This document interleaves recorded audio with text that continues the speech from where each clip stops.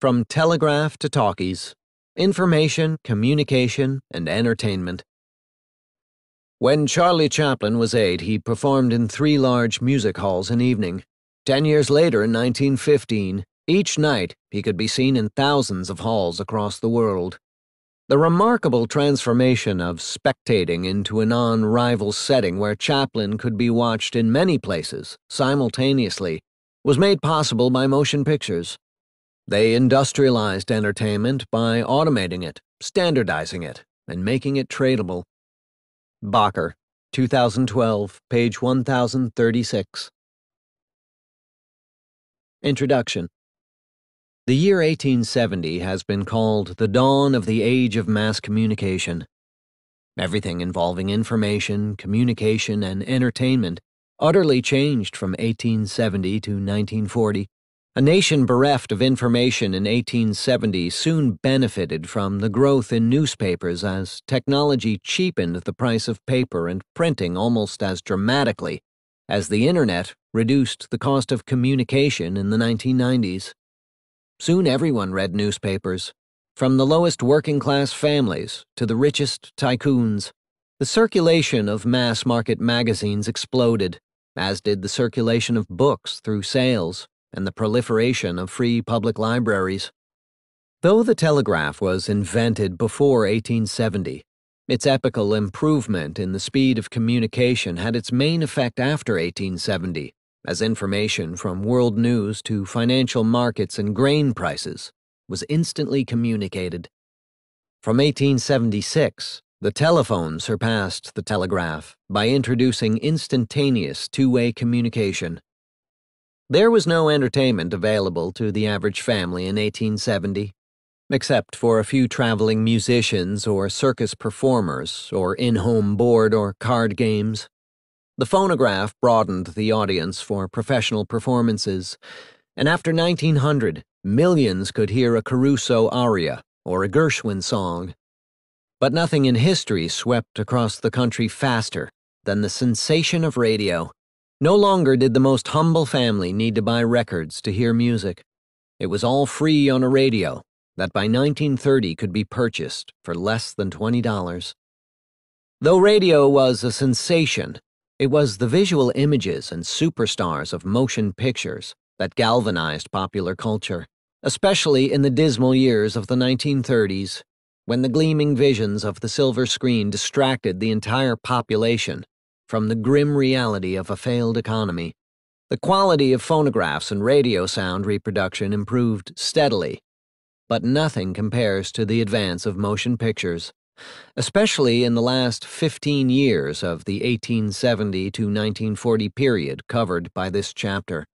A 1924 movie was silent, with intertitles and accompaniment by a piano or organ in the theater, but in a mere 15 years, 2 of the greatest movies of all time appeared almost simultaneously in 1939 with full-color music and sound, The Wizard of Oz and Gone with the Wind.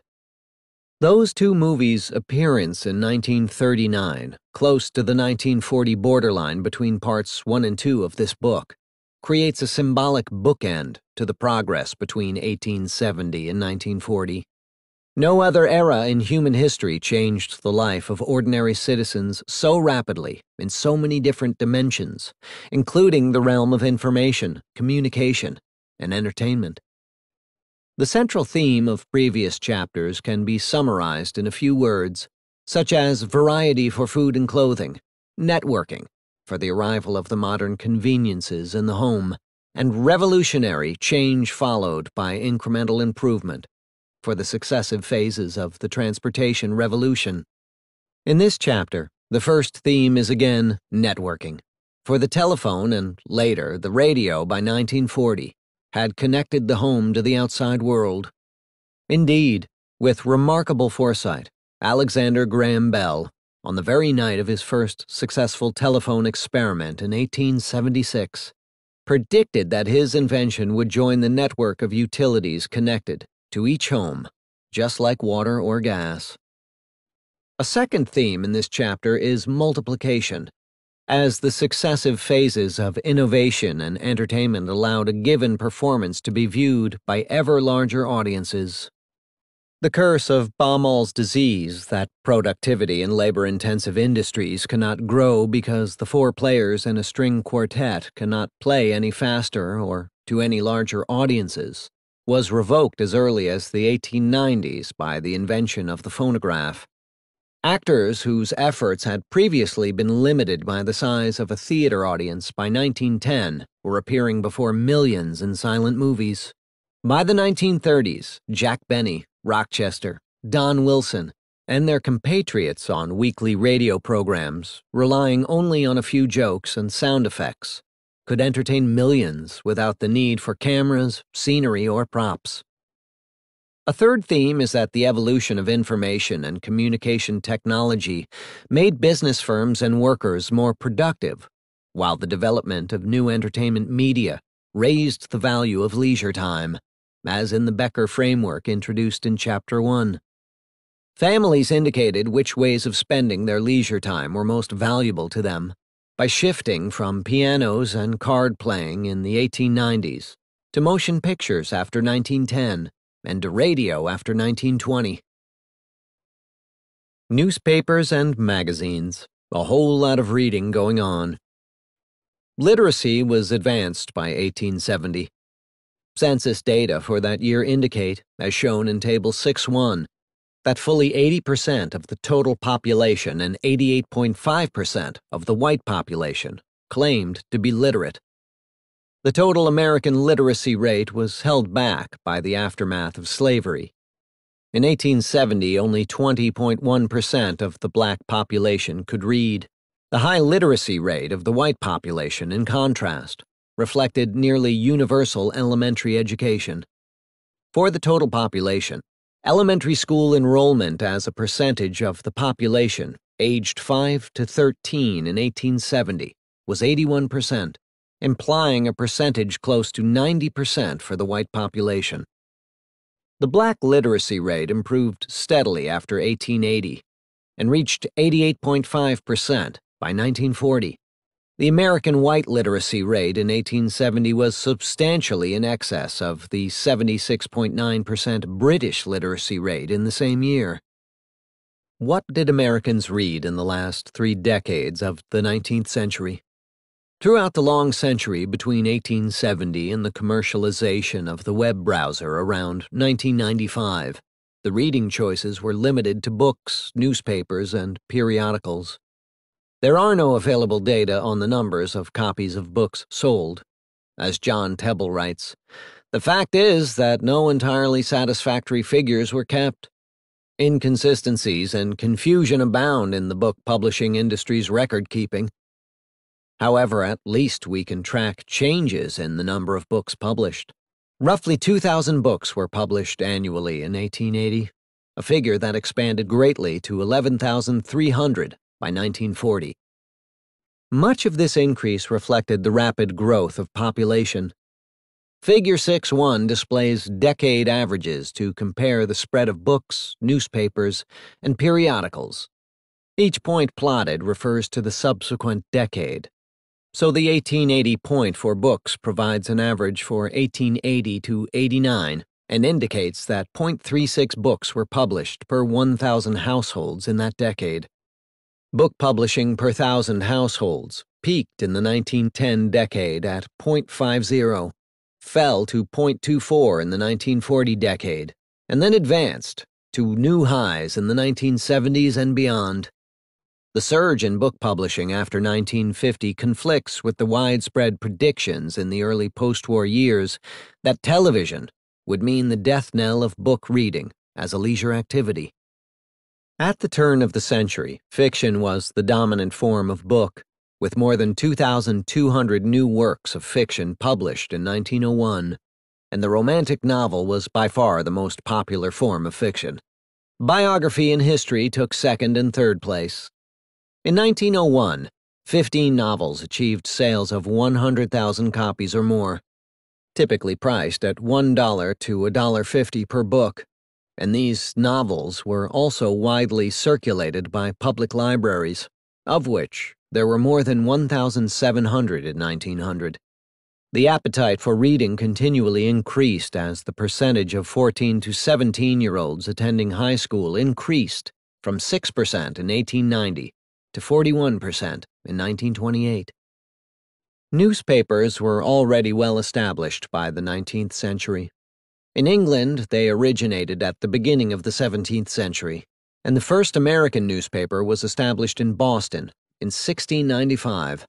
Unlike the British press, which was restricted by content rules imposed by the church and the government, the American press was uninhibited from the start, also free of the taxes that limited the ability of the British press to reduce prices.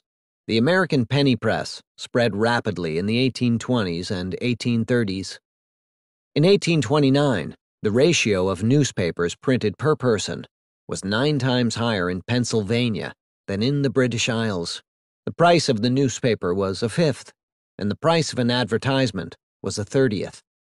The low prices of American newspapers and their advertisements were made possible by the invention of the steam-powered press in 1813. And by the 1830s, presses had been developed that could print 4,000 copies per hour. Daily, Sunday, and weekly newspaper circulation increased from 7 million in 1870 to 39 million in 1900 and 96 million in 1940. Even on a per-household basis, as shown in Figure 6.1, this growth was impressive, tripling from 0.90 in the 1870 decade to more than 3.0 between 1910 and 1930. The fact that the average household, including the lowest stratum, purchased 3.1 different newspapers is one of the most surprising in this chapter. The fastest growth occurred in 1870 to 1900, by which time newspapers had become firmly established as the main source of information and entertainment for a growing population. Color presses were introduced in the 1890s and were first used to produce color comics and supplements. By the early 20th century, newspapers had extended their content far beyond the news itself and added gossip columns, travel and leisure advice, color comics, and sporting results. The interval from 1880 to 1905 was the age of yellow journalism, likely named after the Yellow Kid comic strip character popular at the time.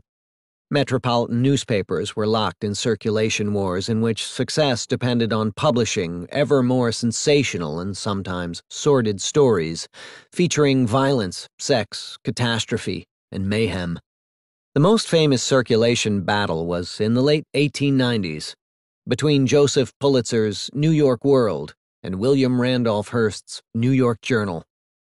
Hearst was eager to stoke the flames of conflict between Spain and the United States over Cuba, and sent Frederick Remington, the photographer, who could find no signs of war. In a famous exchange of cables, Hearst responded to Remington, "You provide the pictures, I'll provide the war." The mass circulation national magazine was a creation of the 1880s and 1890s. Unlike newspapers, for which the circulation area was limited by the need to provide time-sensitive news to a particular metropolitan area, the features contained in magazines could reach readers at a more leisurely pace. Hence, magazines were national almost from the beginning in the mid-19th century, and among those with the highest circulations late in the century were McClure's, Collier's, the Saturday Evening Post, and the Ladies' Home Journal. By the 1920s, the sedate, general-interest periodicals had been joined by the more scurrilous sex and confession magazines. The publishers of sex-adventure magazines learned to a nicety the gentle art of arousing the reader without arousing the censor. True Story was founded in 1919 and had a circulation of almost 2 million by 1926, a record of rapid growth probably unparalleled in magazine publishing. Henry Luce invented a novel style of news and feature summaries in his new Time magazine founded in 1923, and then in 1937 launched Life, which featured stunning action photos facilitated by continuous improvements in photographic equipment and long-distance transmission. By the 1930s, newspapers and magazines had matured into their modern form. They experienced little further change until the arrival of cable news networks in the 1980s and the fragmentation of news delivery made possible by the arrival of web browsers in the 1990s. The telegraph speeds up commerce, transport, and journalism. Crowning many previous attempts to develop a telegraph system, dating back into the 18th century, the first patent for the electromagnetic telegraph was granted to William Cooke and Charles Wheatstone in England in 1837. At about the same time, Samuel F.B. Morse had heard about experiments in Europe, and by 1838 had developed his own version, complete with his own Morse code. 6 more years were necessary to find a way of sending the signal over a substantial distance. The commercially viable telegraph age began on May 24, 1844, with the famous message, "What hath God wrought?" sent by Morse from the U.S. Capitol building in Washington, D.C. to a railroad depot in Baltimore. Until then, the speed of travel of news had been limited to that of the foot, horse, sail, or, more recently, rail. Morse's system was the breakthrough that mattered. Within only 2 years, there were 9 telegraph companies, whose 2,000 miles of wire stretched all the way from Portland, Maine, to Chicago and New Orleans. The telegraph network was ubiquitous in the East by 1855. The transcontinental telegraph debuted in late 1861, and after an abortive start in the late 1850s, a working undersea cable linking Britain and America was laid in 1866. Contemporary observers recognized the importance of the telegraph almost immediately. As early as 1847, the telegraph was seen as facilitating human intercourse and producing harmony among men and nations. In the late 1860s, a writer anticipated, "When the missing links shall have been completed of the great chain that will bring all civilized nations into instantaneous communication with each other, breaking down the barriers of evil prejudice and custom." At the same time, another optimistically suggested that, "Whenever science achieves a victory, a rivet is loosened from the chains of the oppressed." Though the cost of sending a telegram was initially too high for the telegraph to gain widespread usage by private households, it was immediately viewed as essential by 3 industries: finance, railroads, and newspapers. The telegraph could transmit prices of commodity and financial asset data, thus reducing or eliminating the role of arbitrage for traders who had particularly good or bad access to information. By squeezing margins, news provided by telegraph began to eliminate wholesalers and middlemen who had depended on differential access to information. A domestic financial transaction could be ordered and confirmed by 1890 in less than 2 minutes. Before the undersea cable, the 6-week delay for a round-trip crossing from New York to London could lead to inefficient purchase and sale decisions for commodities and other goods, implying that the welfare benefits of the telegraph and cable included not just financial markets, but also the real sector of the economy. The telegraph became an essential tool to railroads in controlling the flow of passenger and freight trains. Perhaps the most measurable social benefit of the telegraph in the late 19th century was to allow the major railroads to operate single-track lines, rather than double-track lines common in Britain. The telegraph could signal ahead of the arrival of a train, and the need to shunt a train traveling in the opposite direction onto a side spur. Alexander Field estimates a social benefit of about $1 billion as of 1890 that the telegraph contributed to freeing the railroads from the need to build double-tracked lines, an amount that translates to about 7% of 1890 nominal GDP. The telegraph and railroad working together created a single integrated market for the entire nation east of the Mississippi River by the 1870s. The nationwide marketplace used the railroads to bring goods from manufacturers to wholesalers and retailers, and the telegraph was instrumental in hastening the transition from an economy of small, mainly single-function firms operating in local and regional markets to large national multifunctional firms. The telegraph and the railroad together made it possible for the rapidly developing large urban department store to stock a myriad of items and manage inventory levels. For years after the transcontinental telegraph line, the mail remained important in the transmission of news. Telegraph service was very expensive and was reserved for only brief summaries of the most important news. The mails remained the main source of communication for longer stories that were less timely and involved editorial opinion.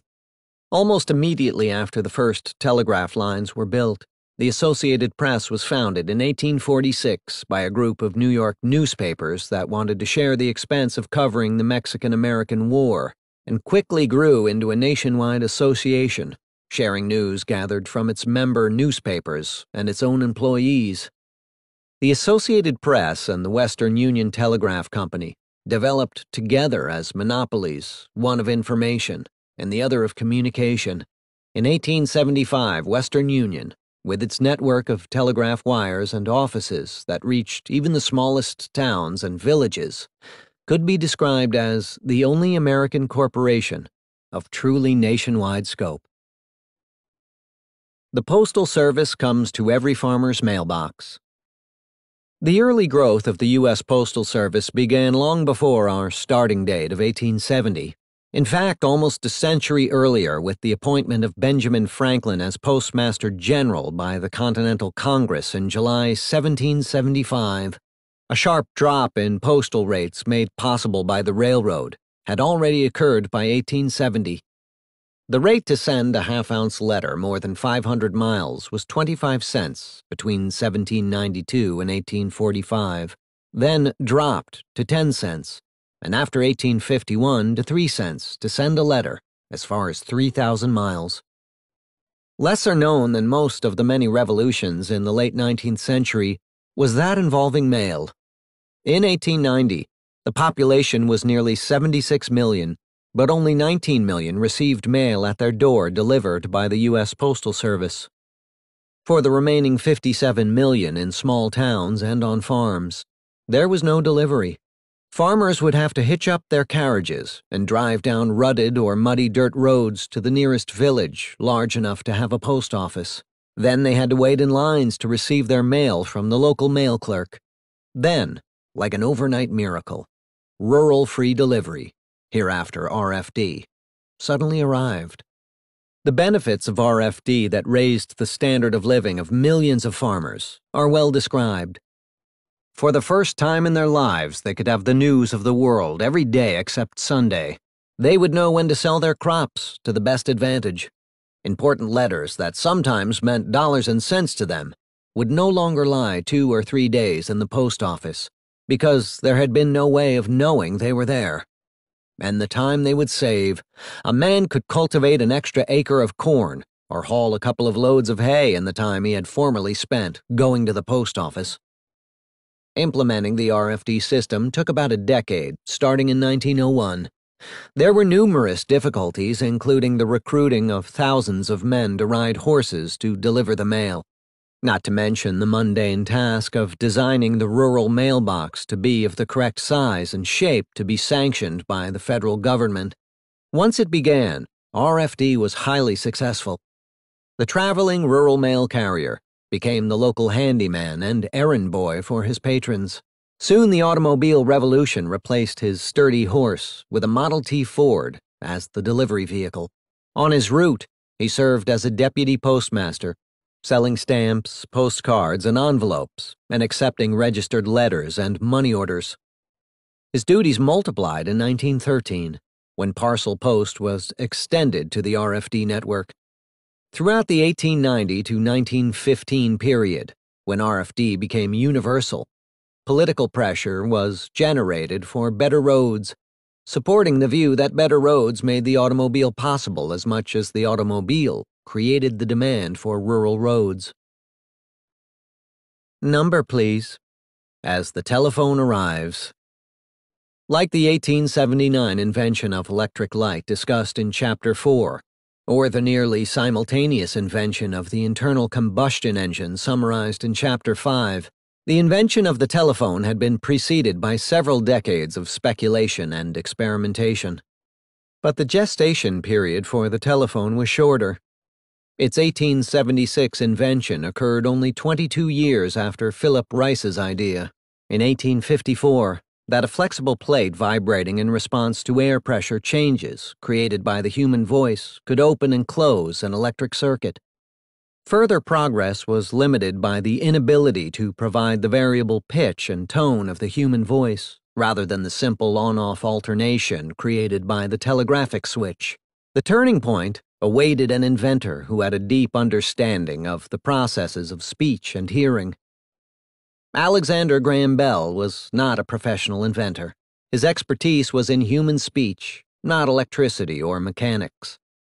His grandfather was a Shakespearean actor who eventually founded a well-known school of elocution in London that specialized in curing stammering, and his father was a professor of elocution who developed a new method of teaching the deaf to speak.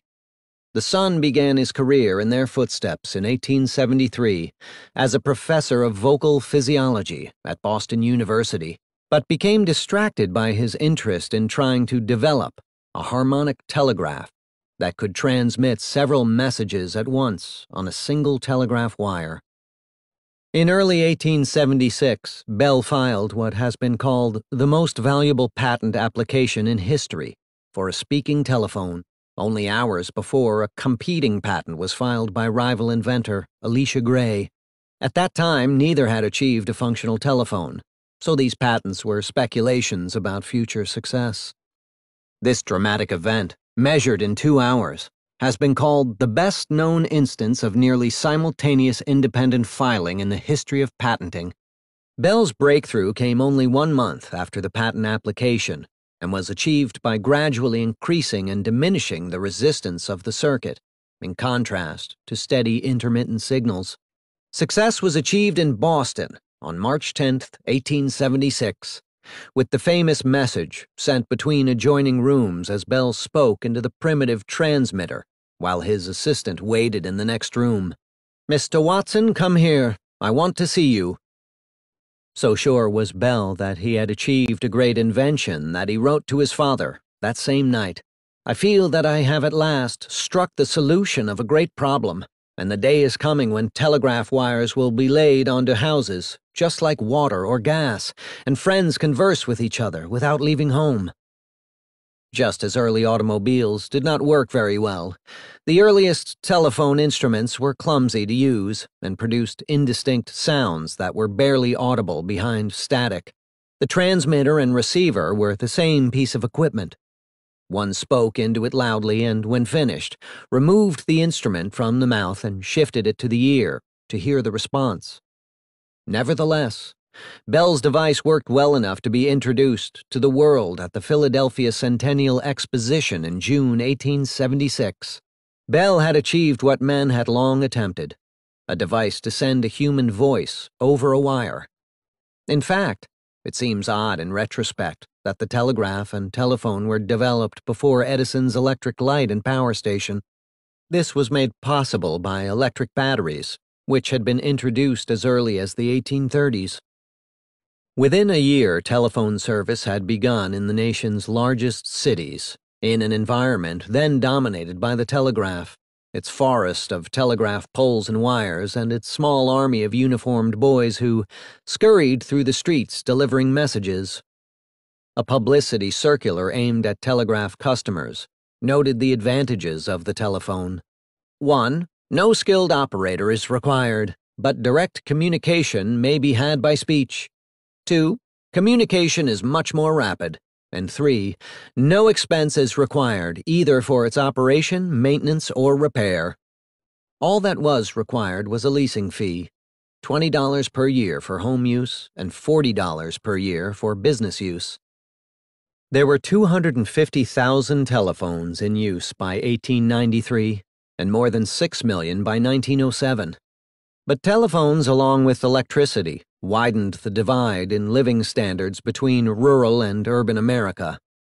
In between large urban areas and individual farmhouses were medium-sized towns, such as Muncie, Indiana, as extensively surveyed and described in the Lynn's Middletown. Although the first telephones appeared in Middletown in the early 1880s, it took many decades for them to reach majority status in the town's households. In 1924, roughly half of Middletown houses had telephones. This is a strikingly slow diffusion of an invention almost 50 years later, compared to the radio in the 2 decades after 1920, television after 1946, or the Internet after 1990. Figure 6.2 shows how the telephone dwarfed the telegraph industry almost immediately after its invention. Telegraph messages per household per year jumped from 1 to 4 between 1867 and 1878, but never exceeded 8. Already by 1880, the telephone was used for 10 conversations per household per year, a total that reached 125 in 1899 and 800 in 1929. The further growth in phone calls per household to 2,440 in recent years is explained by the fact that the ratio of telephones to households rose from 40% to 160% between 1929 and 1985. See Figure 6.4. The telephone switchboard was developed almost immediately and could connect 50 to 100 lines as an operator plugged the metal tip of a cord into a jack to establish the connection. The rotary dial phone and automatic switch were invented and patented as early as 1892, but were not introduced into service by AT&T until 1919, being resisted by Bell leadership. Progress was also slow in extending the reach of the telephone across the nation. The first long-distance calls between New York and Chicago did not occur until 1892, nor the first between New York and San Francisco until 1915. That 39-year gap between the initial invention and transcontinental service was more than twice as long as the 17-year gap between the 1844 invention of the telegraph and the 1861 completion of the transcontinental telegraph. The varying growth rate of subscribers is evident in Figure 6.4 later this chapter. Growth accelerated between 1893 and 1908 after the expiration of the original Bell patents with the emergence of independent companies. In the 15 years after 1894, price competition pushed the annual rates for Bell residential service down by 2/3. By 1907, the independent companies accounted for almost half the telephones in the United States. But 5 years later, the Bell companies controlled 85% of the telephones either directly or through sublicense agreements. At this point, AT&T had effectively subdued competition in the rest of the country. As the Bell companies bought up their competition, prices stopped declining, and the growth of subscribers visibly slowed between 1920 and 1929, followed by the cessation of growth during the Depression decade of the 1930s. The telephone was essential for business before it became a part of everyday American life for households. Among the first adopters of the telephone were police departments. Telephone boxes connected to fire stations were common by the 1880s. The distinction between initial business use of the telephone and the delayed adoption for personal use was blurred as customers asked to use the telephones of local merchants for personal calls. A Chicago druggist reported in 1888 about a young lady who called to inform her fiancé that she no longer intended to marry him. The great expansion of telephone service to the household brought multi-dimensional benefits that have never entered the GDP statistics. The telephone saved lives by allowing those suffering from illness or injury to summon help. It joined with the invention of the electric elevator in making multi-story high-rise office and apartment buildings possible. It made living alone possible and contributed to the breakup of multi-generational households. A mixed blessing, as was also brought by the telephone's role in diminishing, if not extinguishing, the ancient art of letter writing. The central role of the telephone operator in the early decades led to previously unanticipated uses for the telephone. The operator many times gets the request, "Please ring my bell at 6 o'clock tomorrow morning." 5,000 times every day in Chicago, she is asked the time of day. Election and prize fight results. Football and baseball scores are asked for and repeated. Likewise, the rural operator became an information center for the local community, helping locate missing children and providing warning of floods and fires. In rural areas, most phones were on the party line, in which 2, 4, or more households shared the same line, just as would be true today for multiple extension telephones within the same home. When the instrument was picked up on a party line, one often heard an ongoing conversation. In those days, before radio soap operas, listening to neighbors talk on the party line became a standard form of rural entertainment. One major limitation of the 1940 phone network was the price of long-distance phone calls. Figure 6.3 shows telephone rates for 3-minute calls between New York, London, and San Francisco. Though rates had dropped significantly by 1940, a 3-minute call to San Francisco from New York was $46 and $2005, and the same call to London was a lofty $242. Rates remained persistently high into the later 20th century. A 3-minute call to San Francisco did not drop below $10 until 1966, and the London rate finally fell below $10 in 1981.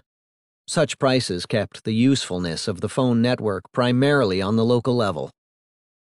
The telephone was a uniquely American innovation. Not only was it invented in the United States, albeit by a transplanted Scotsman, but also its spread and usage far exceeded that in other countries. The number of telephones per person in 1900 was 4 times more than in England, 6 times more than in Germany, and 20 times more than in France. There were as many telephones in New York State as in all Europe. The main reason why the Bell monopoly was tolerated by the U.S. government antitrust authorities was that telephone usage was far ahead of other countries. Foreign telephone companies were also monopolies, but were owned by the government, and they typically set such low rates that there were insufficient funds to build the network, and often long waiting lists for telephone service.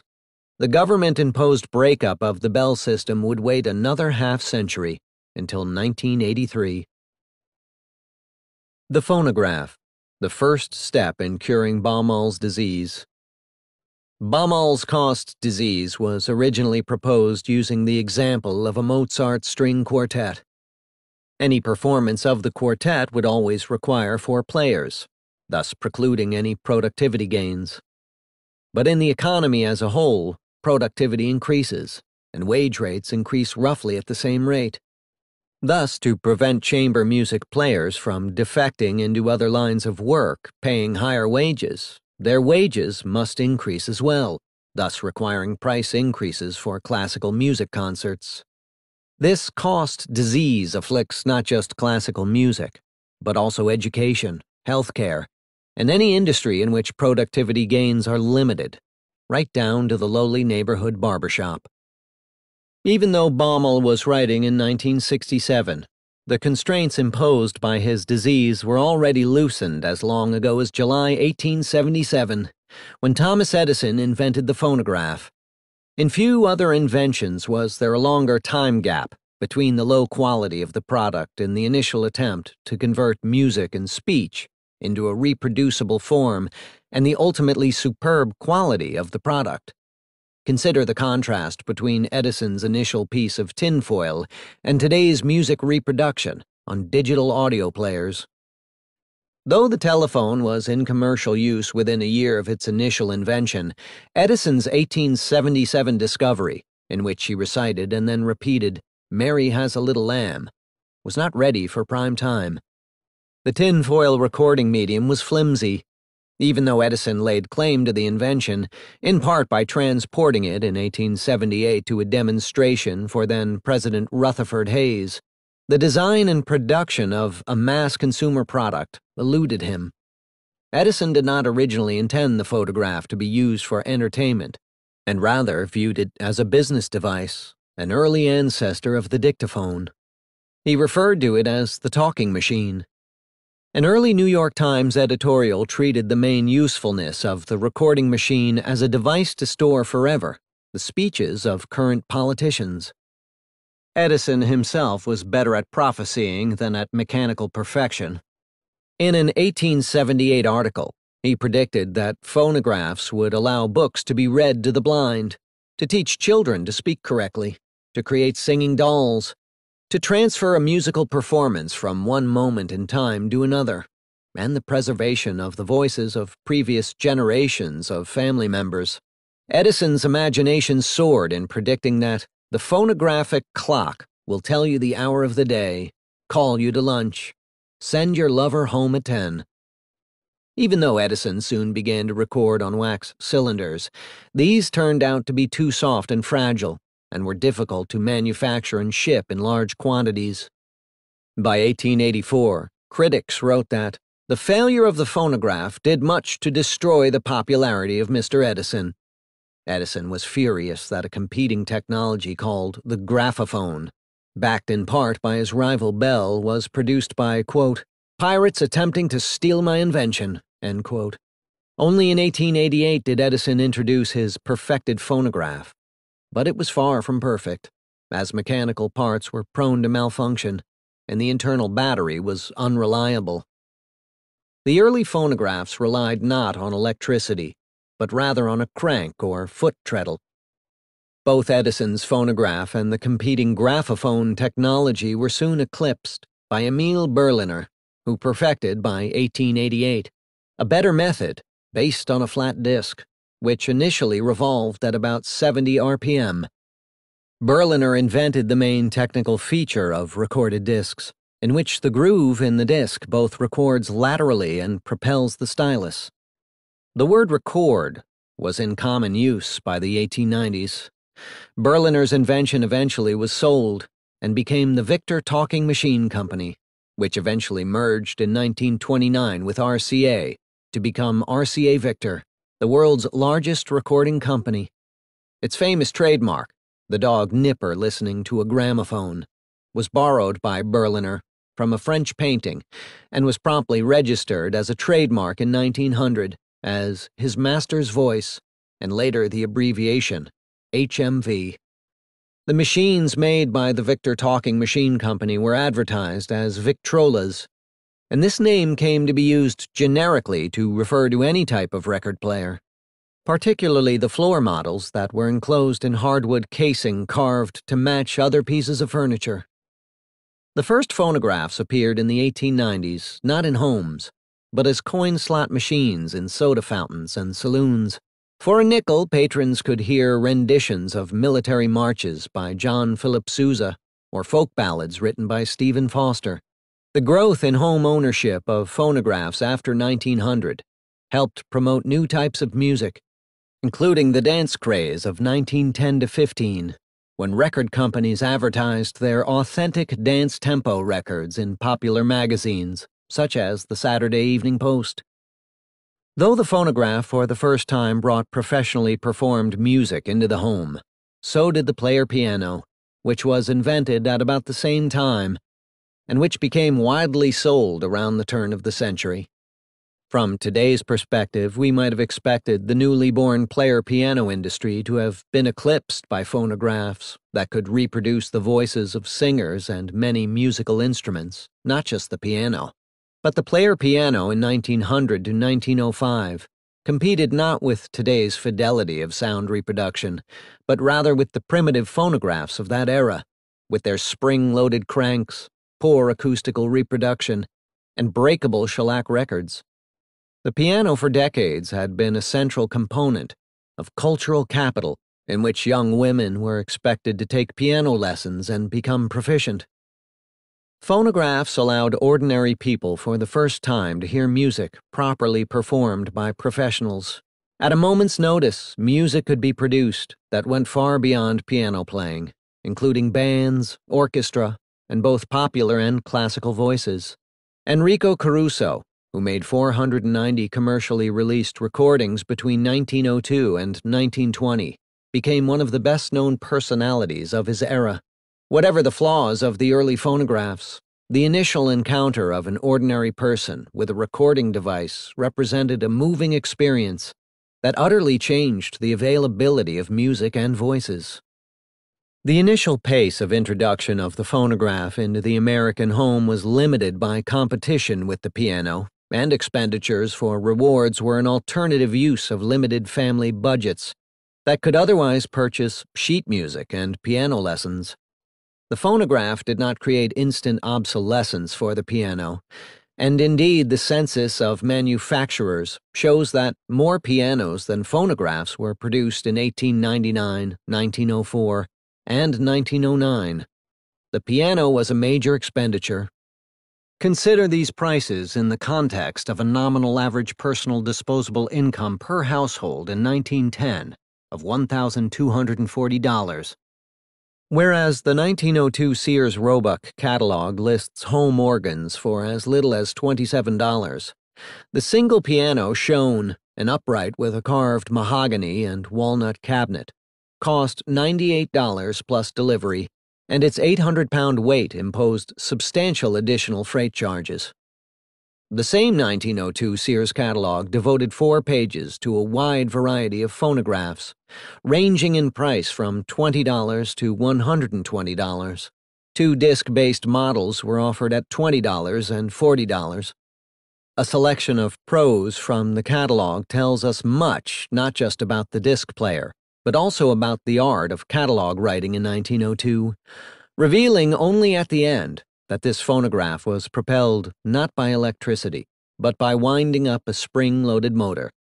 It is the most beautiful instrument, massive in proportion and handsome in appearance.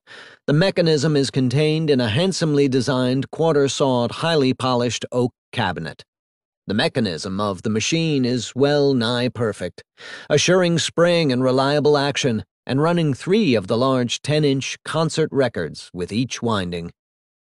Not only was the power for early phonographs based on winding and springs, but the recording itself was acoustic, collected by the phonograph's horn rather than by an electrical microphone.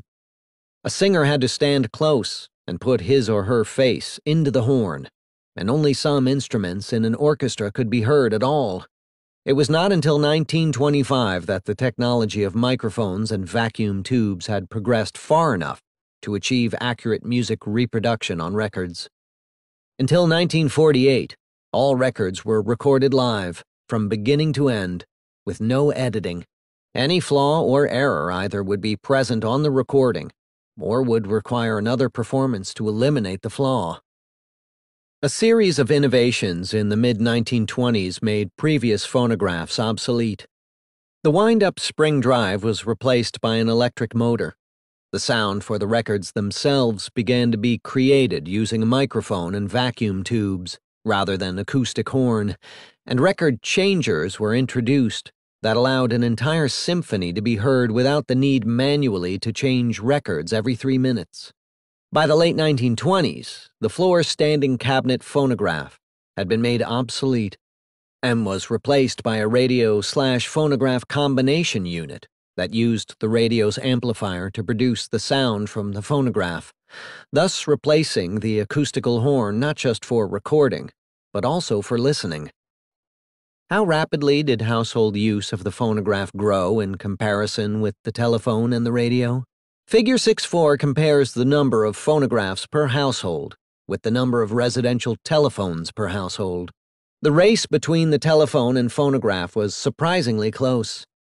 Note that fully 50 years elapsed between the nearly simultaneous invention of the telephone and phonograph and the date when they were present in half of American homes.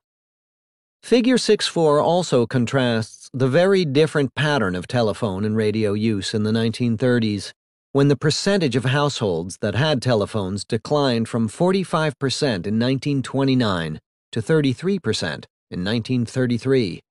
Because telephones were rented rather than bought outright, phones simply disappeared from homes in which the Depression had slashed incomes so much that the telephone bill could not be paid.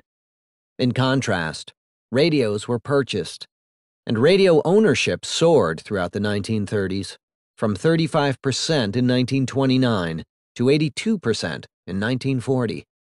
When Franklin Roosevelt gave his Day of Infamy speech, the day after the Pearl Harbor attack, almost the entire nation was equipped to listen to him in their own homes. In contrast, telephone usage in the household did not exceed 50% until 1953.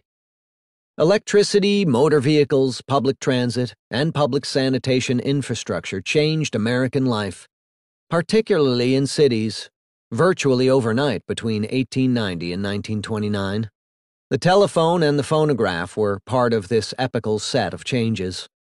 Telephone lines linked at least half of total households, and most of those in urban areas, adding further connections to the networked house already hooked up to the outside world with electric, gas, water, and sewer lines.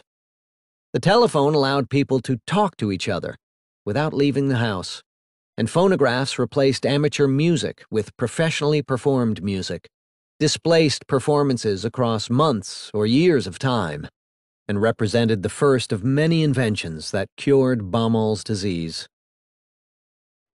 Radio brings the world into almost every home. Radio spread across the nation like wildfire, so rapidly that more than 80% of American homes had at least one radio within 20 years of the launch of the first commercial radio station in 1920. The speed of radio's arrival exceeded that of electricity, the motor vehicle, the telephone, or the phonograph, and it is easy to see why. Unlike the acoustic phonograph, the radio arrived as a fully electric device, and indeed, with its vacuum tubes, constituted the first phase of the electronics revolution that dominated the post-war years. After the radio was purchased, all the entertainment it provided was free, with no need to buy records or player piano rolls, and its ability to provide instantaneous news reports put it into competition with the daily newspaper. Transmission of messages through the air rather than via wire long antedated the introduction of commercial radio. As with most of the great inventions of the late 19th century associated with particular names such as Edison or Bell, the discoveries of lesser-known predecessors extend back decades earlier. Although in 1896, Guglielmo Marconi obtained the first patent for wireless telegraphy, more than 3 decades earlier, in 1864, James Clerk Maxwell first presented his theory of electromagnetic waves. The earliest experiments that transmitted and received waves were carried out in London by David Edward Hughes in December 1879, the same month when Carl Benz developed the first workable internal combustion engine, and 2 months after Edison's first electric light. A newspaper article in 1899 summed up Hughes's unappreciated role. The 1879 experiments were virtually a discovery of Hertzian waves before Hertz, of the coherer before Branly, and of wireless telegraphy before Marconi and others. What Marconi achieved was to become the first person to send wireless signals over significant distances. Though numerous other inventors had come close to his particular combination of components, originally invented by others, he was the entrepreneur who put the ingredients together and at age 22 filed the first patents in 1896 in both the United Kingdom and the United States. His first public 1896 demonstration sent a clear signal over almost 2 miles in the United Kingdom, and by 1901 he had sent a signal across the Atlantic. Almost immediately, the British Navy adopted wireless telegraphy, and the role of wireless in the 1912 Titanic disaster, when several nearby ships did not have their receivers turned on, has become an iconic part of popular culture. The implementation of commercial radio required a whole series of additional inventions between 1900 and 1920 to transmit voice and music instead of just Morse code. Among these was the 1907 vacuum tube, which was central to electronics until the transistor emerged after 1947. Though the generators, antennas, amplifiers, and receivers were ready to create commercial radio as early as 1913, World War I intervened and required a postponement. By election night of 1920, the planets were aligned, the technology was in place, and the world's first commercial radio station went on the air, not in London, not in New York, but in Pittsburgh. The electrical magnate, George Westinghouse, whose AC current had triumphed over Edison's DC, saw great potential for his company to sell radio sets, but currently there was nothing for them to listen to, except for sporadic and unpredictable speech and music transmitted by ham radio operators on unknown frequencies. Westinghouse worked with a local ham operator, Frank Conrad, and built a small shack on the roof of a Westinghouse building. At precisely 6 p.m. on election night, November 2nd, 1920, KDKA's announcer Leo Rosenberg spoke the first words ever heard on commercial radio, and humbly asked, at the end, in effect, "Is anyone listening out there?" "This is KDKA of the Westinghouse Electric and Manufacturing Company in East Pittsburgh, Pennsylvania. We shall now broadcast the election returns. We are receiving these returns through the cooperation and by special arrangement with the Pittsburgh Post and Sun. We'd appreciate it if anyone hearing this broadcast would communicate with us, as we are very anxious to know how far the broadcast is reaching and how it is being received." Immediately after the KDKA inaugural evening, interest in radio exploded throughout the nation. At night, KDKA could be heard throughout the eastern states. In 1921, the station went from one first to another as it broadcast the first presidential inaugural address, the first sporting event, the first play-by-play baseball broadcast, and the first football game broadcast. Initially, the audiences for these broadcasts were small because it took time for manufacturing plants and distribution networks to be set up to sell receivers widely. Then, in the winter of 1921-22, the commercial potential of radio arrived. As the floodgates were opened, the word radio quickly replaced wireless telephony. A San Francisco newspaper described the simultaneous discovery by millions of Americans that there is radio music in the air every night, everywhere. Anybody can hear it at home on a receiving set, which any boy can put up in an hour. By the end of 1923, there were 556 radio stations, and sales of radio receivers soared from $60 million in 1922 to $843 million in 1929. We have already examined the diffusion of the telephone and phonograph in Figure 6.4. Also shown in the same chart is that 46% of American families had radios by 1930 and fully 80% by 1940.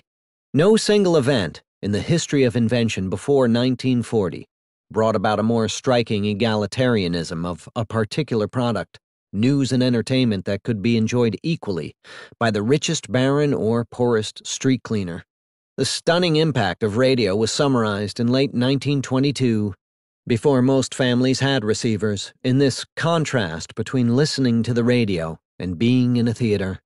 Now we are assembled again in KDKA's unlimited theater, where rear seats are hundreds of miles from the stage, and where the audience, all occupying private boxes, can come late or leave early without embarrassing the speaker or annoying the rest of the audience. It could be argued that the radio defined the first half of the 20th century as much as the automobile did. Though the phonograph had brought professionally performed music into the home, now the whole package of news, music, information, and advertising was available every day and evening. The first modern mass medium, radio made America into a land of listeners, entertaining and educating, angering and delighting, and joining every age and class into a common culture. Everything provided by the radio was free after the receiving set had been purchased. In 1927, Sears sold tabletop radios for as little as $24.95 and offered them on the installment plan at $4 down and $4 per month. $25 was less than 2% of a typical working-class household income in the 1920s. Just as floor-model phonographs had become available 2 decades earlier, housed in elaborately carved wooden cabinets, cabinet radios were listed in the 1927 Sears catalog at prices ranging from $50 to $100. Among the broader effects of radio was the transformation of immediacy and intimacy. Listeners could hear events as they occurred, including the vocal reaction of the Parisian crowds to Lindbergh's 1927 flight, without waiting for a dry newspaper account the next day. Immediacy was joined by intimacy. Both describe the effects of Roosevelt's galvanizing first fireside chat of March 12, 1933, when he spoke to each listener as if he or she were there at FDR's side, starting with the explanation that the banking system relies on confidence and assuring the nation that it would be safe to place deposits in the banks when they reopened in the following week.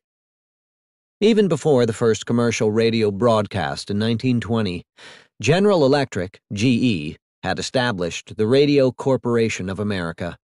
RCA became the symbol of the new radio era, and its stock was referred to simply as radio. The spectacular rise and fall of its stock became an icon of the 1920s stock market boom and bust. Its stock price rose by a factor of 100 between 1924 and the 1929 peak, and then lost almost all its value by 1931. As early as 1922, the need was seen for linking together radio stations so that they could share the same programming.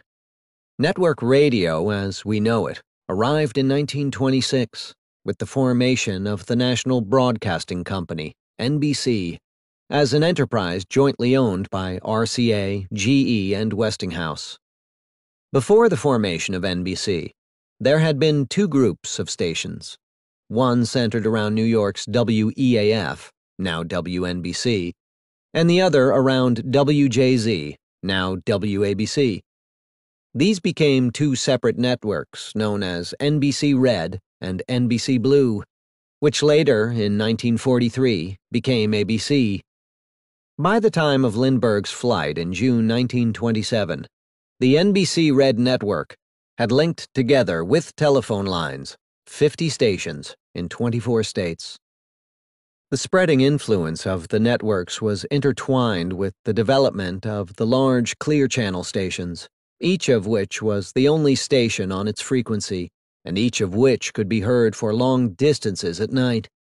By the early 1930s, almost all evening programming came from the networks, so rural listeners in Iowa would hear the same programming whether they turned in to WCCO in Minneapolis or KMOX in St. Louis. For the 47% of Americans who in 1925 lived on farms and in small rural towns, the radio was a blessing.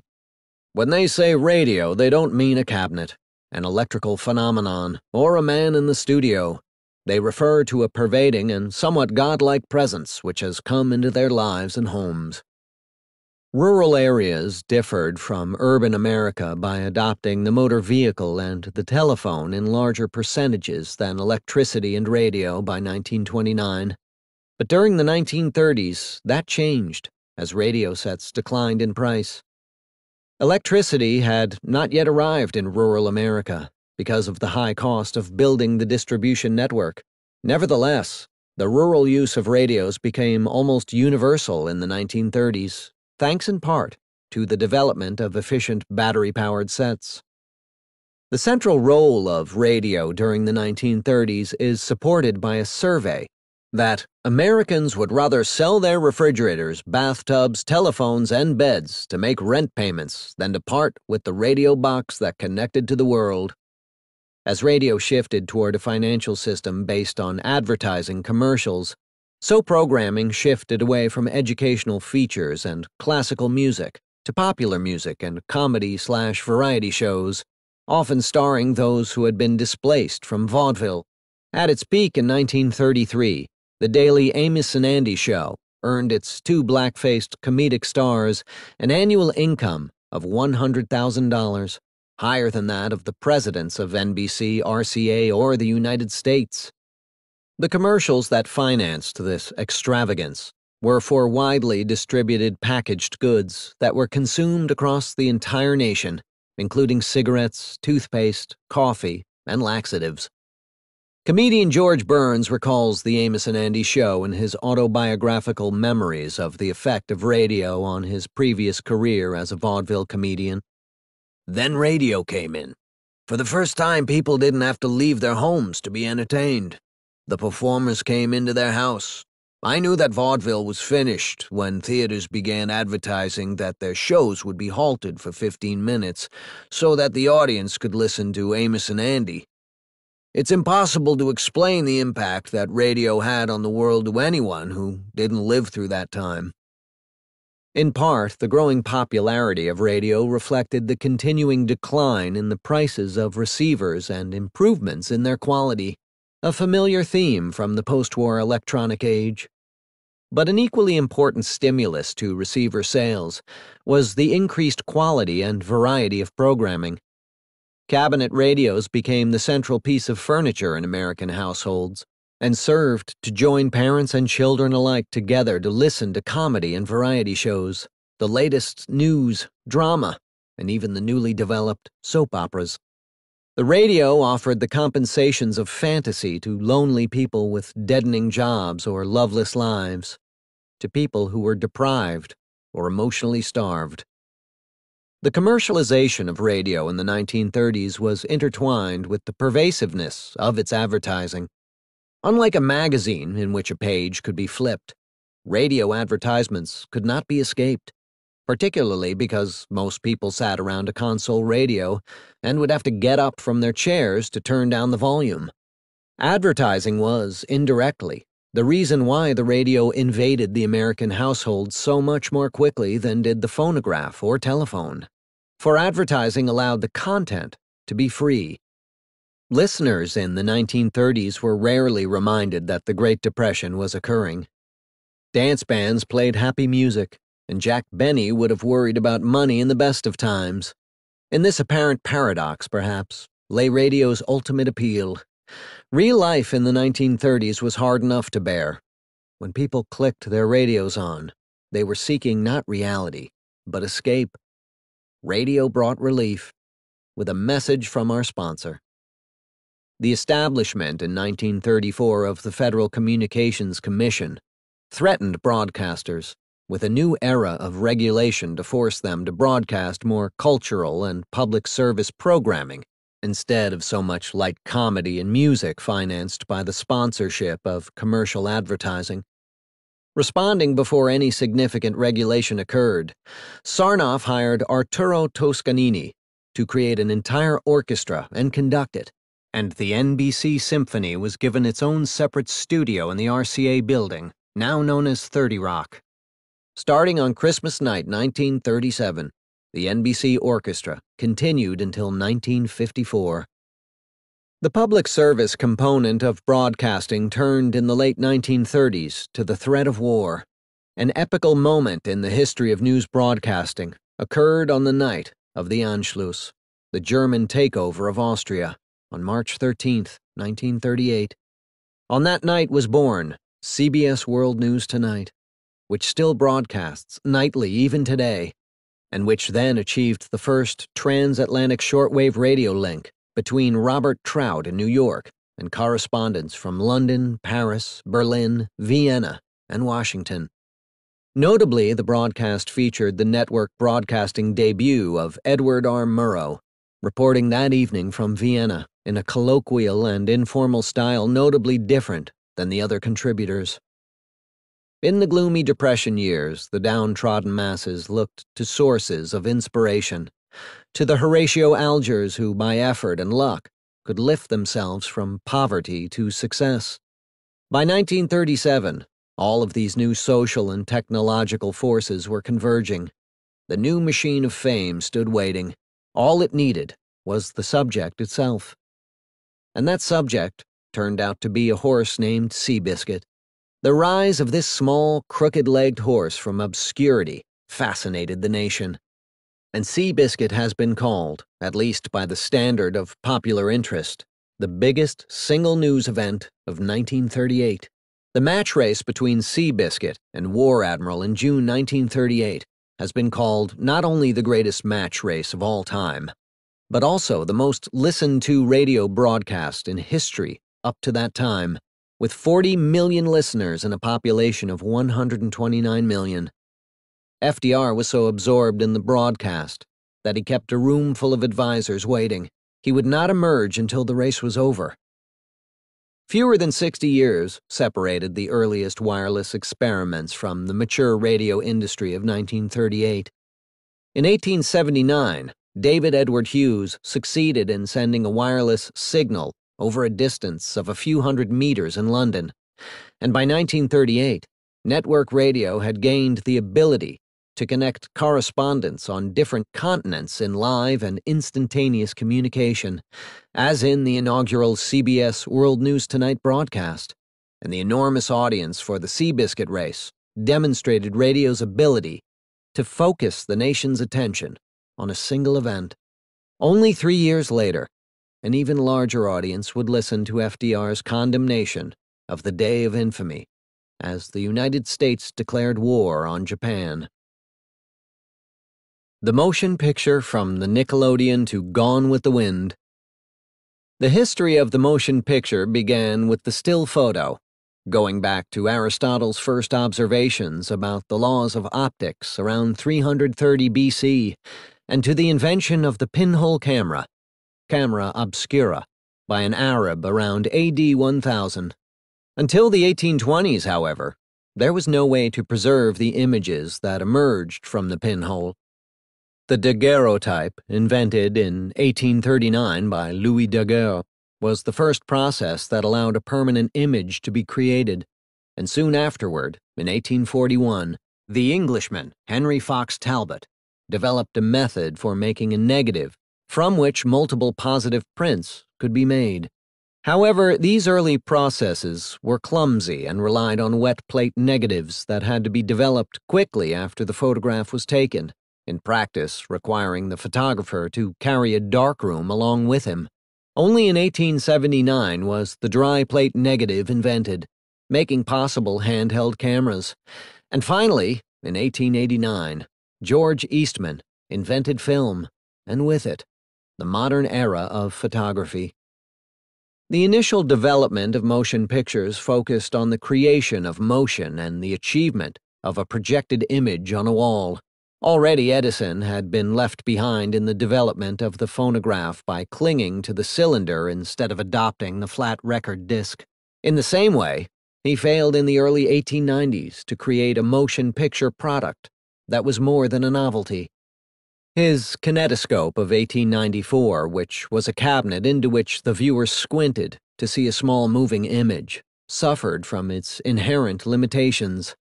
The image was very small, and the film loop had a viewing duration of only 20 seconds, though it was soon extended to 90 seconds. Edison failed to see the commercial potential of motion pictures as anything other than a tool of education. In the end, the problem of passing sufficient light through the film to illuminate a large screen was solved by Thomas Armat, who devised a projector in which bright pictures and smooth action were achieved by stopping each frame as it passed by the projection lamp. Because Armat did not have sufficient funds or reputation to commercialize his project, he reached an agreement to share the profits with Edison for the newly christened Vitascope. Its debut in 1896 included Uncle Sam knocking a diminutive bully, John Bull, to his knees, street scenes from New York, and the first medium-range close-up of a kiss. The audience fairly shrieked and howled approval. Thus, thanks to his wealth and fame, Edison received credit for the motion picture, even though he played virtually no part in its invention. Still photographs were originally viewed through home instruments called stereoscopes and in public penny arcades, which also provided access to phonographs, fortune-telling machines, and sometimes slot machines. As with vaudeville, penny arcades were not available in rural areas and tended to flourish in dense urban neighborhoods, where families could participate for a few pennies without having to spend scarce cash on public transportation. Around 1905, penny arcades began to create separate sections in the back for the projection of motion pictures on a wall or screen, because admission to the motion picture cost 5 cents rather than a penny. Such operations quickly became known as Nickelodeons. Soon, Nickelodeons emerged from the back room of the penny arcade and became separate buildings. By 1908, there were more than 200 Nickelodeons in Manhattan alone, and at least 8,000 nationwide, attracting 4 million customers per day. The standard design was 20 feet wide and 80 feet long, with wooden chairs or benches for seating. A basic technological limitation was the projection mechanism that halted the film at each frame. These stops and starts made the screen pulse with an eye-straining flicker effect, which led to the new expression, going to the flicks. At the front, behind a railing, was the enclave of the piano player who accompanied the silent features. Though the interiors might be plain, increasingly the exteriors featured giant arches and extensive decoration in themes ranging from Moorish to Gothic to Beaux-Arts, often decorated with dragons, faces, or statuary. Every theater was studded with light bulbs, leading to the description of each city's theater district as the Great White Way. From our perspective, it is hard to imagine the excitement that these early film shows evoked, but many of the viewers had never traveled or had a chance to see places more than a few miles from their homes. For the first time, a person might see what a moving elephant looked like, or gain a first view of a beach on the Atlantic or Pacific Oceans. In one early Nickelodeon feature, when a train pulling into a station came straight toward the camera, several customers in the front rows panicked and ran out. The transition from Nickelodeons to movie palaces began as early as 1911 with the opening of Detroit's Columbia Theater, which was equipped not only with 1,000 seats, but also with the first movie pipe organ. The few years before America's 1917 entry into World War I were the most frenetic period of theater building, as the small and simple Nickelodeons were replaced by mammoth theaters in the center of every city and similar but smaller theaters in the residential neighborhoods. The ornate decoration of the palaces included, quote, carved niches, the cloistered arcades, the depthless mirrors, and the great sweeping staircases. Watch the eyes of the child as it enters the portals of our great theaters and treads the pathway into fairyland, end quote. The exotic architecture included themes inspired by Babylon, Grenada, and the Riviera. The new movie palaces provided a social leveling, as the working-class customers, for a mere 7 cents, were able to enter palaces that would have inspired upper-class barons and lords. They offered a gilded mansion for the weekly invasion of those who lived in stuffy apartments, or a gorgeous canopy to spread over a cramped and limited life. In October 1921, a Chicago Tribune report on a theater opening gushed that, for sheer splendor, expensiveness, and display, the Chicago Theater sets a world record. The decade of 1910 to 1920 witnessed a complete transition from very short features in Nickelodeons to full-length features in large theaters. Despite its crude racism and glorification of the Ku Klux Klan, D.W. Griffin's The Birth of a Nation pioneered many movie techniques, including close-ups, rapid editing, and fade-outs. The swift rise of weekly moviegoing brought with it the star system, and by 1915, Charlie Chaplin and Mary Pickford were familiar names, and their fame from film appearances was magnified by newspaper and periodical profiles.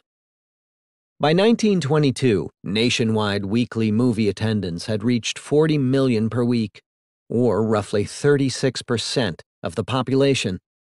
This implies that the entire population, from babies to elderly grandmothers, were going to the movies more than once every 3 weeks. This number is particularly impressive considering that the nation in 1920 was still half rural. Thus, the frequency of moviegoing must have been close to once per week in urban America. A 1919 study of Toledo, Ohio, tallied a weekly attendance of 316,000 in a population of 243,000.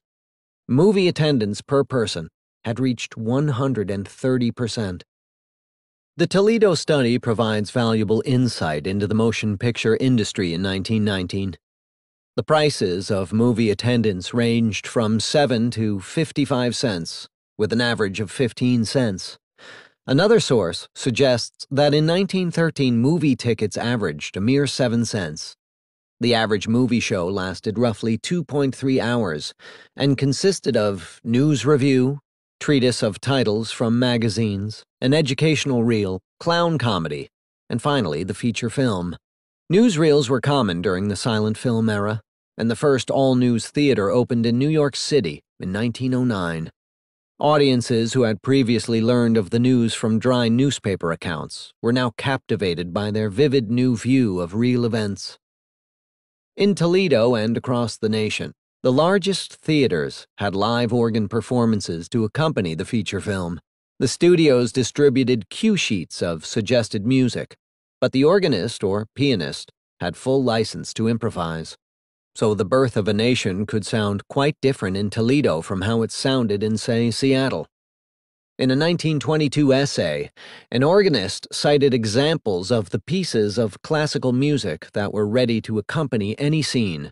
For instance, a movie scene with rapidly rushing water could be accompanied by Prelude to the Deluge by Saint-Saëns. Organists and pianists played their accompaniment over and over for multiple daily performances, so their performances could sound improvised, but were the result of intensive homework. A surprising aspect of film history is that the industry became so large even before the talking picture was invented. Another surprise is that the marriage of motion pictures with sound took so long, considering that sound motion pictures had been a goal of Edison's as early as 1890. The problems bedeviled inventors through the 1920s, including the core problem of achieving synchronization of voice and picture, and the awkward fact that sound amplification in 1925 was unable to match the space dimensions of a modern motion picture theater.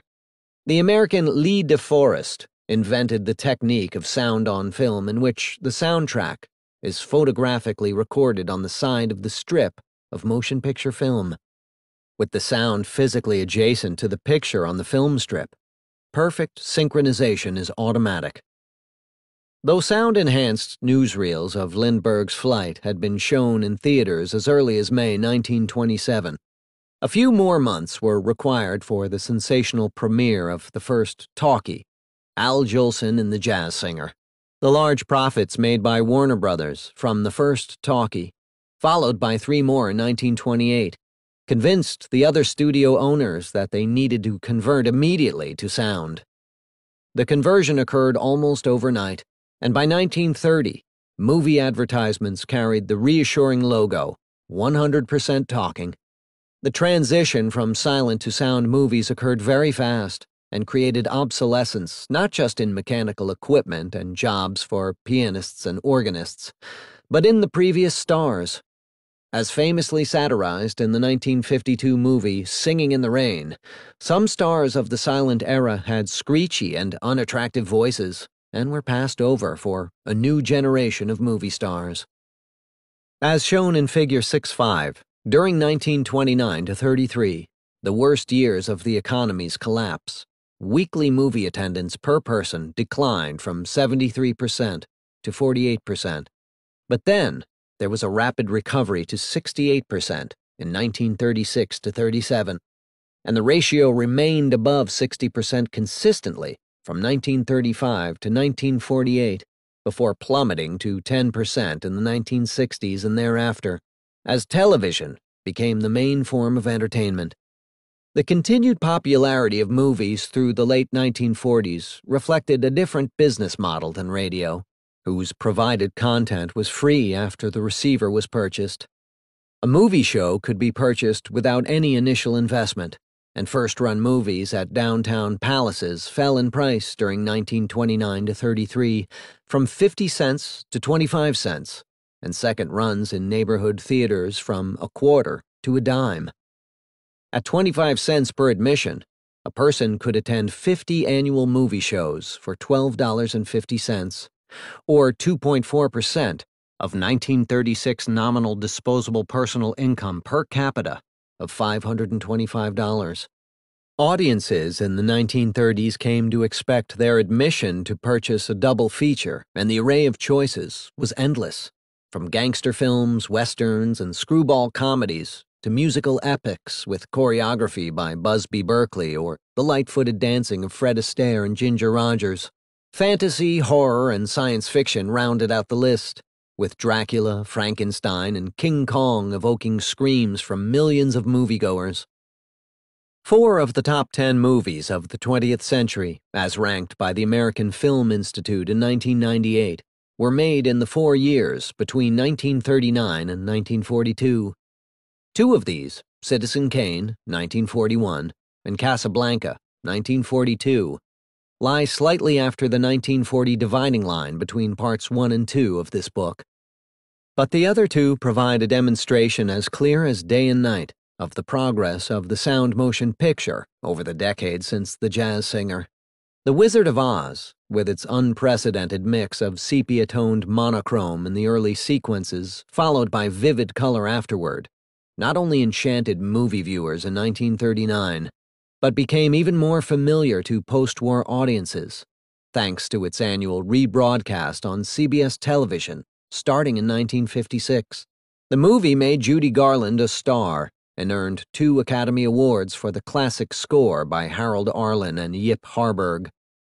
How the nation must have gasped with wonder and delight when Dorothy emerged intact after the monochrome tornado, which had dumped her house on top of the Wicked Witch of the East and wandered out into the Technicolor paradise of Oz, turning to her canine friend with the line that would echo through the rest of the century. "Toto, I have a feeling we're not in Kansas anymore." Even though The Wizard of Oz is as familiar to us today, thanks to its post-war TV rebroadcasts, as is Gone with the Wind, the latter film was a much greater sensation for Americans in 1939. Margaret Mitchell's epic novel had been a bestseller in 1936, and the nation's attention was riveted for 2 years in the search for the actress to play Scarlett O'Hara. Fan magazines breathlessly reported on anything even remotely associated with the project, and MGM went so far as to replicate the portico of Tara, Scarlett's family home, for a gala opening night. All the hoopla paid off. Gone with the Wind was an immediate enduring hit. It wraps up the 1930s in grand style. For sheer entertainment, the real reason people attend the movies, it stands as the champion of the decade. Conclusion. From prehistory to the modern era in 70 years. If we view this book as setting out a contest between improvements in the standard of living before and after 1940, then surely this chapter would provide the weakest evidence of advance before 1940 compared to the other chapters in Part 1. What could compete with the revolutions in Chapter 3 for food production, variety, and distribution, and the shift from homemade to store-bought apparel? Or in Chapter 4, the emergence over 1870 to 1940 in the networked home, with its connections to electricity, gas, water, and sewer, together with the development of enclosed furnaces, stoves, and all the other consumer appliances. Or in Chapter 5, the evolution from primitive horse-drawn omnibuses to the rapid transit of elevated trains and subways, as well as the epical shift from the urban pollution of horses to much faster, more efficient, and cleaner motor vehicles. Compared to such fundamental progress, it might seem that this chapter's topic of information, communication, and entertainment might pale into insignificance compared to post-war developments. After all, so much that we take for granted today was missing in 1940. When even the most primitive early 9-inch black and white television sets were still in the future, not to mention color television and later cable television with its hundreds of channels, music played on long playing discs, tapes, compact discs, and digital audio players, and information gathered on the internet and viewed on ever smaller and more convenient desktops, laptops, smartphones, and tablets. Yet one can argue that the effect on American culture and society of the progress before 1940 made more difference than that which has occurred since 1940. During the 1870 to 1940 interval, isolation was replaced by communication. So many aspects of human existence that did not exist in 1870 became possible, from phoning a neighbor to borrow a cup of sugar, to an anguish plea by a farmer to request emergency assistance, to the availability on phonograph records of the world's classical and popular music, to the radio revolution that made news and entertainment live, immediate, and free, and finally, to the motion picture, with its extraordinary emergence as the dominant form of entertainment. As we lament the passing of print media today in the face of internet competition, it is easy to lose sight of how dominant the print media were after 1870, but not before. The readership of books, magazines, and newspapers exploded after 1870. This supports the theme in this book, that economic growth, though simmering in the wings before 1870, came on stage and became the driving fact in human existence in the century after 1870. It was not just the effect of technology in creating rapid reductions in the price of paper and printing technology, but also the contribution of almost universal literacy, except for the former slaves in the South. And this quantum leap in the amount of reading in the population was fueled not just by advances in the private sector, but also by the government provision of free public libraries.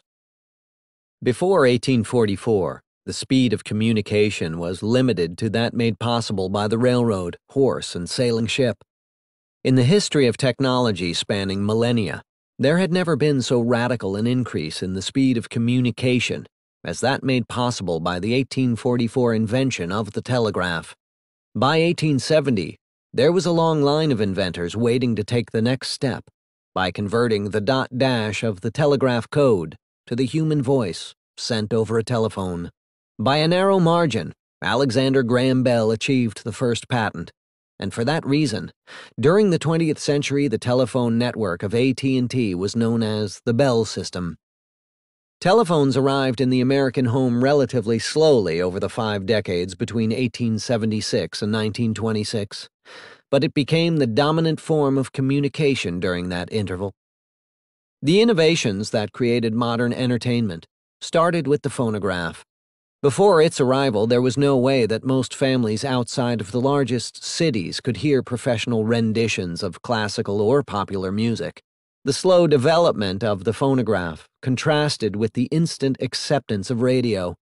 Unlike the phonograph, which imposed a cost to buy recordings, radio offered its multiple forms of content, from news to comedy to music, for free.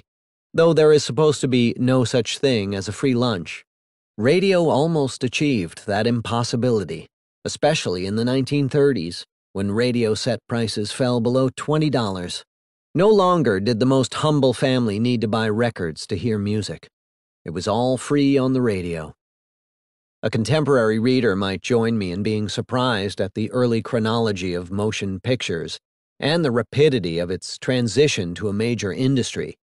The Nickelodeon suddenly emerged in 1906-7, and by 1911, the grand movie palaces were being built, with terracotta decoration and full-length silent features to attract customers. Throughout the first 3 decades of the 20th century, the quality of every aspect of entertainment improved, and by 1928, the era of the talking motion picture had begun. How far had we come?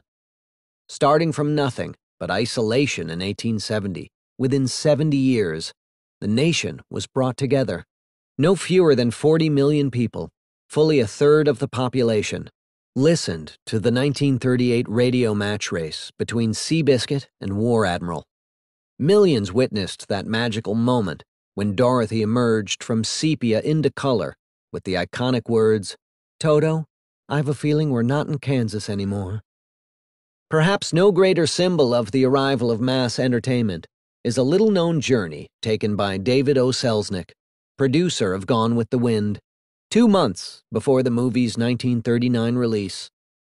The theater owner had been contacted, he had agreed, and the producer showed up in Santa Barbara with a big surprise for the audience. An announcement came over the public address system that they would not be seeing either of the double features scheduled for that night.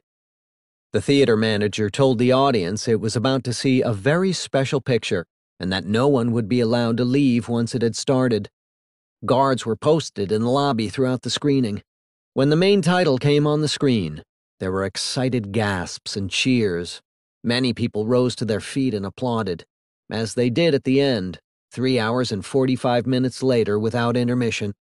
Selznick was moved to tears by the enthusiasm. The audience left the theater that night with a sense of privilege that they had chanced upon something so special that it would instantly make them famous among their friends, and about which they would be able to brag to their grandchildren many years hence. None of that could have happened in 1870. Yet in 1939, everything seemed possible.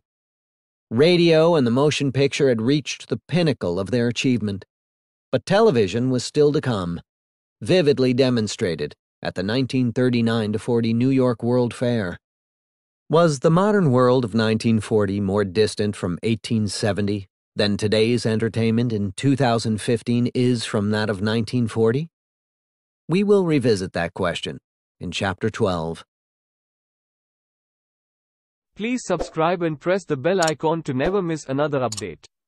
Please like, share and comment.